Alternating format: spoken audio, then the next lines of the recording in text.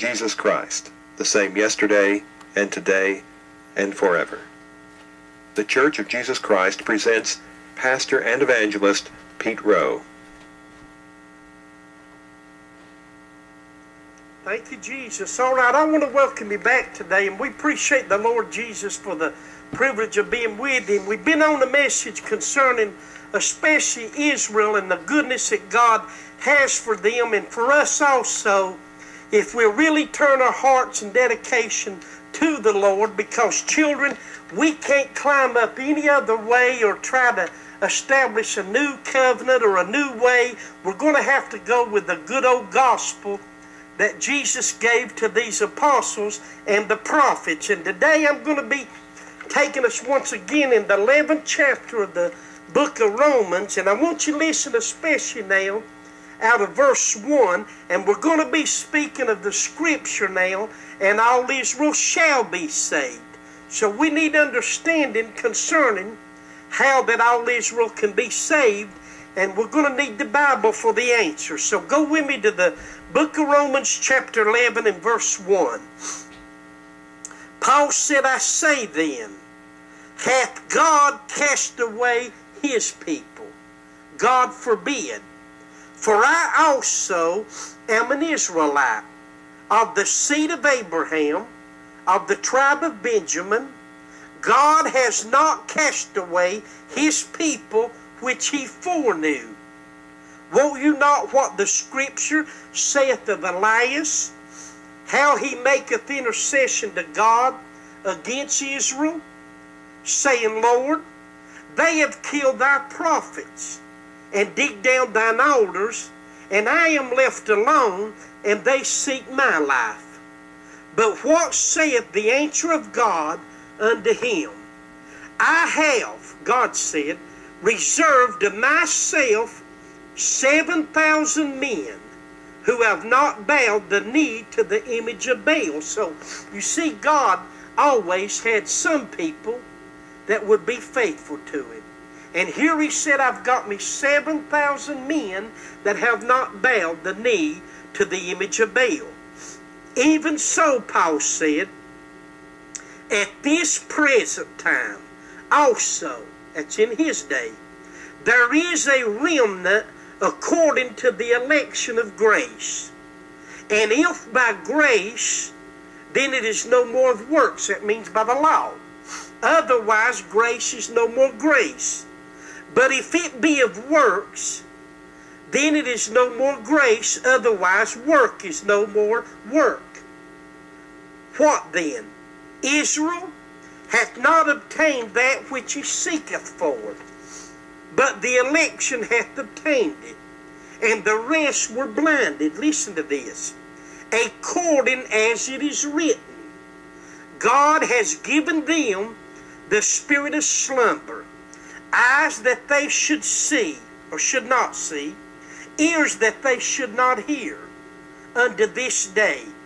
And David said, let their table be a snare, and a trap, and a stumbling block, and a recompense unto them.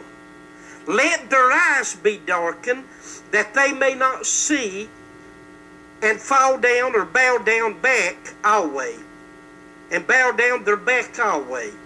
I say then, have they stumbled that they should fall? Now listen to this. God forbid.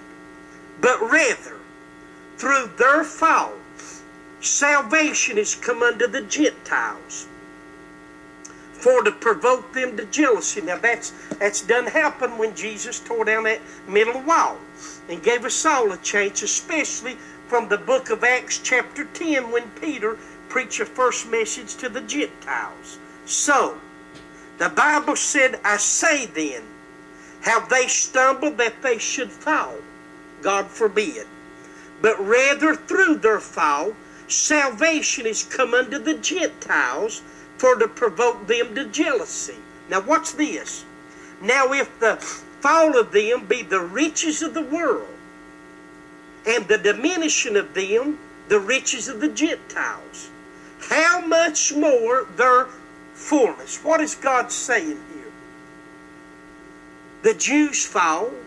The Gentiles are no hope, no God in the world. So now God is just going to conclude both of them. And I'll show you in a minute. Both of them, Jew and Gentile, as lost people.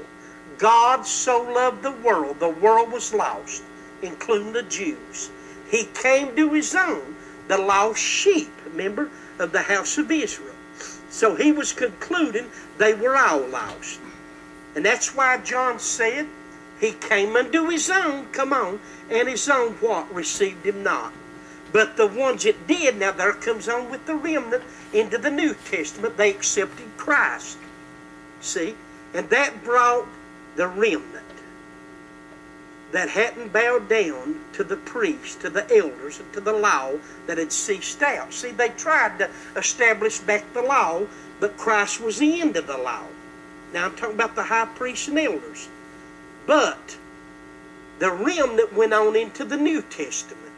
So what did the Bible say? Now if the fall of them be the riches of the world, and the diminishing of them the riches of the Gentiles, how much more their fullness? For I speak to you Gentiles, inasmuch as I am an apostle, Paul said, of the Gentiles, I magnify mine office, if by any means I may provoke to immolation them which are my flesh, come on, and might save some of them. God help us. For if the casting away of them be the reconciling of the world, what shall the receiving of them be but life from the dead? Now, what's this? For if the first fruit be holy, the lump is also holy. And if the root be holy, so are the branches. Well, what's this? And if some of them branches be broken off, and that thou, being a wild olive tree, were grafted in among them, and with them partaketh of the root and the fatness of the olive tree. Boast not against the branches, but if thou boast, thou bearest not the root, but the root thee. Now listen to this. Thou wilt say then, the branches were broken off, that I might be grafted in. Now that doesn't happen. Here's your answer. Well, because of unbelief, they were broken off, because they rejected Christ. And thou standeth by faith. Be not high-minded, but fear. Now what's this? For if God spared not the natural branches, take heed lest he also spare not thee. What God is saying, if they were broken off because of their unbelief, and you were grafted in, then you better be careful also that you're not broken off with your unbelief. And you better believe there are not as many as we think in America and the Christian movement that is saved. That may sound hard for you to understand, but I'm going to tell the Jews, the Gentiles, you, me, anybody else, if we do not build upon these apostles and the prophets, especially the New Testament, we're not saved either. Because Jesus told and chose these apostles and said, go you in all the world, preach a gospel to every creature. What's this? He that believeth and is baptized shall be saved. So, what is saved? That's believing. But he that believeth not shall be damned. That's unbelief that will break off. You, me, if we climb up any other way, God help us, or try to pervert this gospel and set our own ways up, just like you're seeing multitudes doing in America, then our Christianity is no different than the Jews. We're all cut off. Without this gospel of Jesus Christ, there is no power. You say, preacher, that's hard. You go read the book of Romans out in 1 Corinthians. Now listen to Paul. He said, we preach Christ, crucified unto the Jews a stumbling block, and unto the Greeks foolishness. But, here's your good news, unto them which are called, both Jew and Gentile, or Greek, Christ, the wisdom of God and the power of God. That's how we preach Jesus. The wisdom and the power of God. And that means there's nobody but Him. God help us. That's why Jesus rose from that dead in Matthew 28 and said, all power is given unto me in heaven and earth. Come on. All power. No other name, no other man can bring you salvation. Jesus said, I am the way, the truth, and the life, and no man cometh unto the Father but by me. Now, children, I'm going to show you how the Jews can get in, and the same way I have to get in. Now, first of all, watch your Bible. Watch this. Behold, therefore, the goodness and the severity of God on them which fail, severity.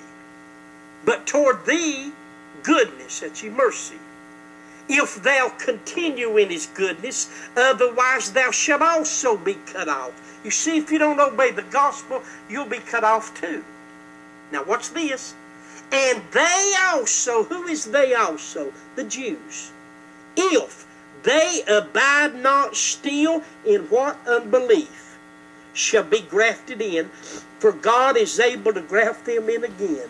Children, I wouldn't lie on God for nothing. I want you to hear this. In Mark 16, when Jesus told these apostles, go in all the world, they went to the Jew first. Preach the gospel to every creature. It's your day, their day, my day. He that believeth and is baptized shall be saved. Now, children, I want you to understand something. According to your Bible,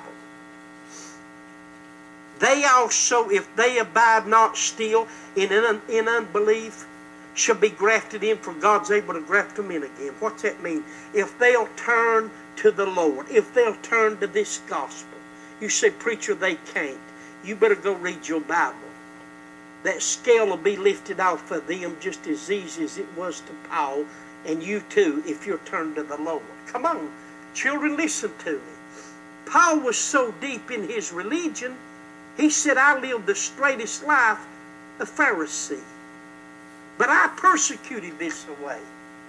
And he was a Hebrew. But did God have mercy and shine that light about him?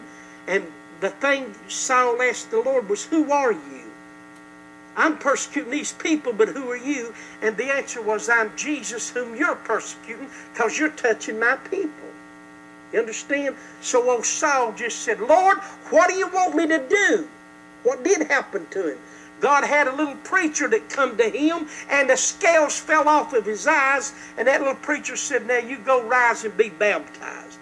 Ananias, he may not have been a preacher, but I believe he was a pretty good one, because when he went to him, he told him, arise, be baptized, wash away your sins, calling on the name of the Lord. Children, all I'm telling us is, if the Jews will not abide in that unbelief, God will graft them.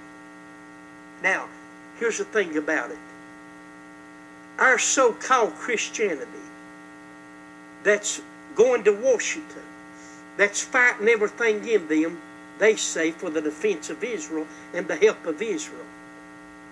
They've got most of them convinced that they can't know Jesus.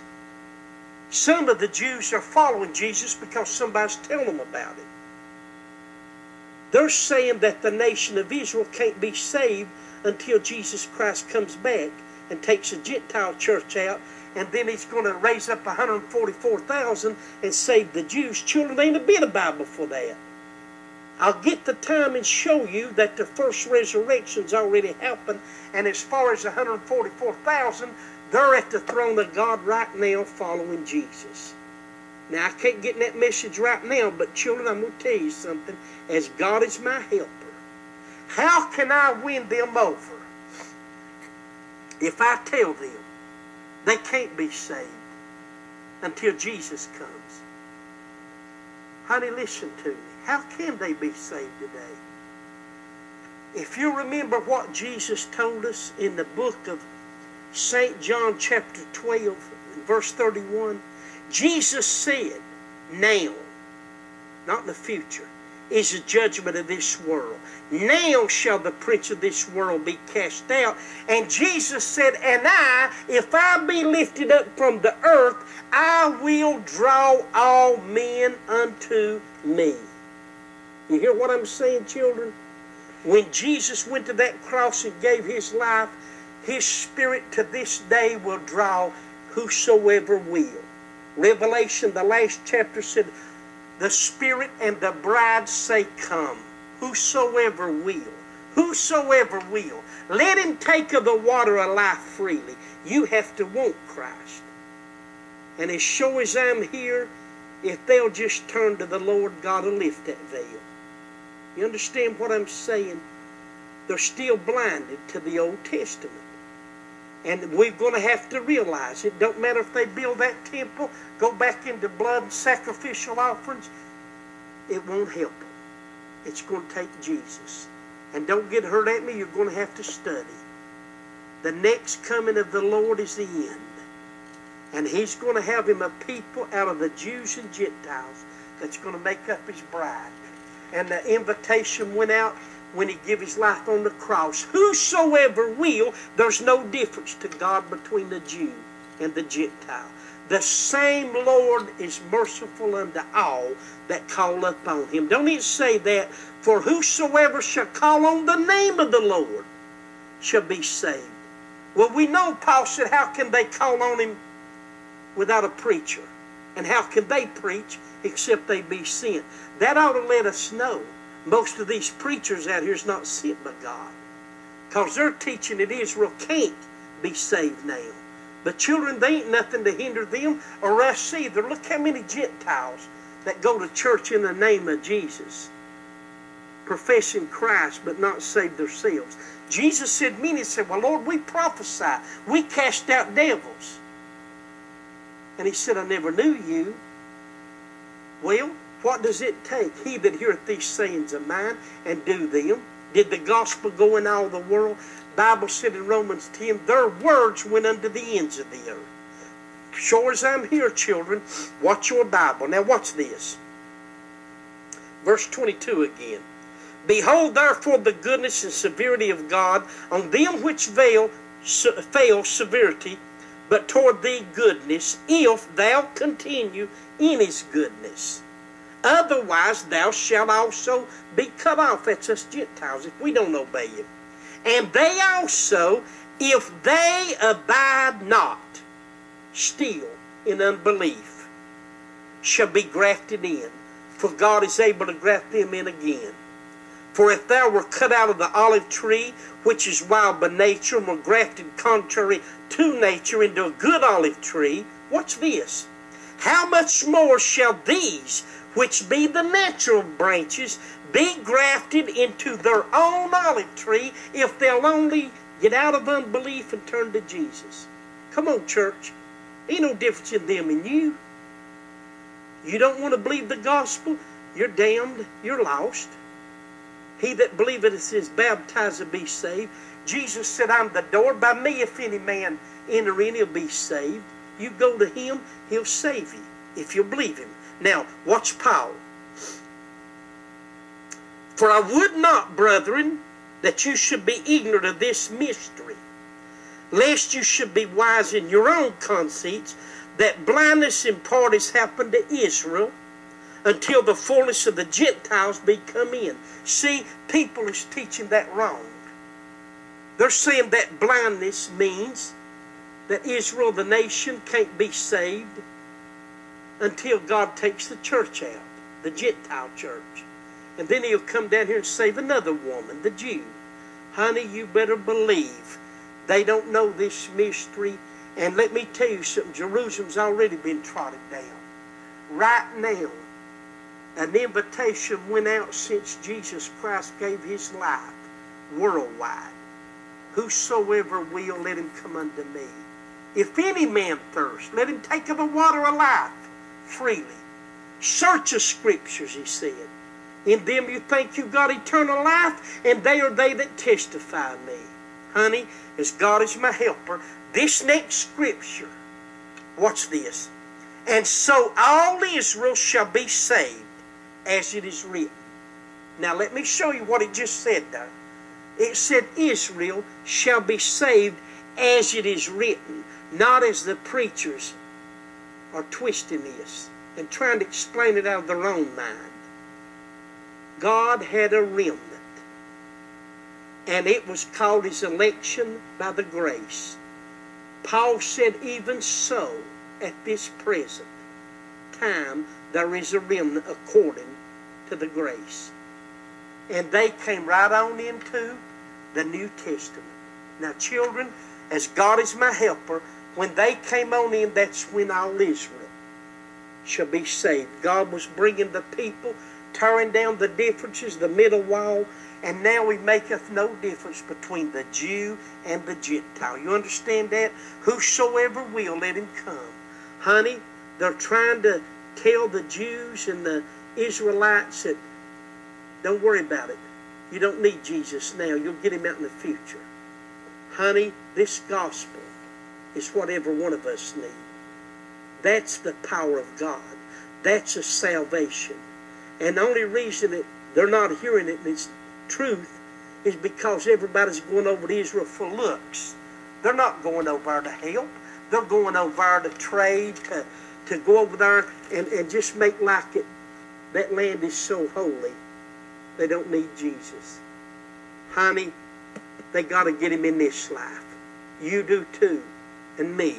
If we don't get in this gospel and believe the apostles' teaching, we're no better than anybody else. Come on, children. We need to open our eyes.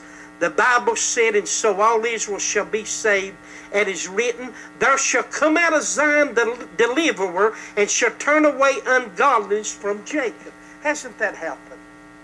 28th chapter of Isaiah, 16th verse. Bible said, therefore thus saith the Lord God, behold, I lay in Zion. You know where that was? The Middle East. I lay in Zion for a foundation, a stone. Did Jesus come a stone? I lay in Zion for a foundation, a stone, a tried stone. Was he tried?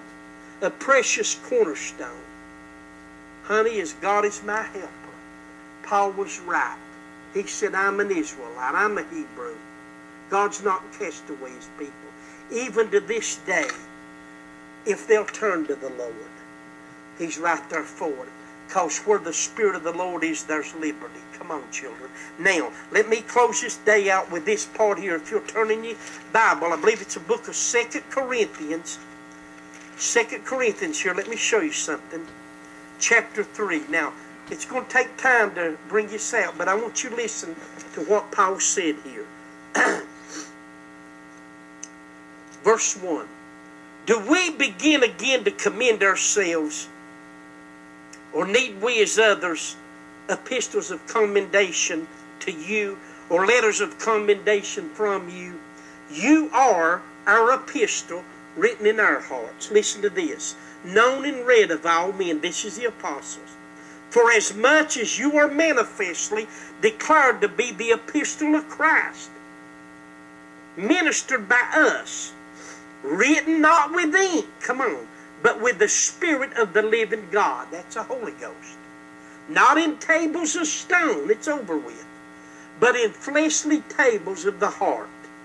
And such trust have we through Christ to Godward. Not that we are sufficient of ourselves to think anything as of ourselves, but Paul said our sufficiency is of God. Watch verse 6.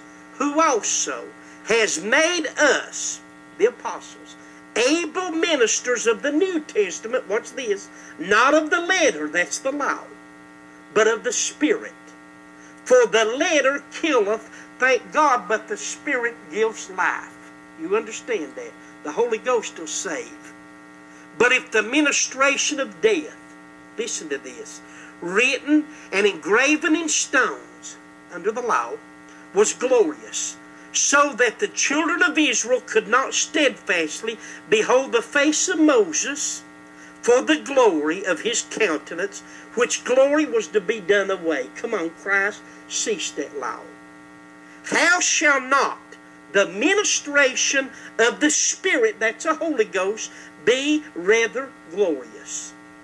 For if the ministration of condemnation, see, that was under the law, be glory, much more does the ministration of righteousness, that's Christ, is our righteousness now, exceed in glory. For even that which was made glorious, listen to this, had no glory in this respect, by reason of the glory that excelleth. For if that which is done away, now watch this, was glorious, much more that which remaineth is glorious. See, that was glory on the face of Moses. Seeing then, he was a lawgiver, that we have such hope, we use great plainness of speech. We're just going to tell you straight out. And not as Moses, which put a veil over his face, that the children of Israel could not steadfast look to the end of that which is abolished. You know what that's telling us? Paul said, I'm not going to hide Christ. I'm not putting a veil over my face and hide the gospel to the Jews or even to us Gentiles. Not as Moses, which put a veil over his face. Now, listen to me. Why did Moses do that? Why did Moses put a covering over his face? Because the children of Israel were afraid. Didn't want to see all that smoke and that glory on that mount. So they told Moses, you go in unto God. And whatever God tells you, we will obey it. We don't want to see that glory. Well, what happened? When Moses would go in unto God, his face would shine with the glory. But when he would come out, then he would put a veil or a covering over his face, so the children of Israel would not be afraid, and he would speak to them. Then when he had to go back, he'd lift that veil off. Now, children, I'm going to show you what this means, because God ain't got no hiding if you're obeying. Be sure to stay with our next program. I have to go off the air, but I'm just showing you that there is no difference right now between Jew or Gentile. Whosoever will can have Jesus in their life. If you're lost, if you'll obey Acts 2:38, that is the beginning. It started it all, and that'll be the end of it all. Repent and be baptized in the name of Jesus Christ.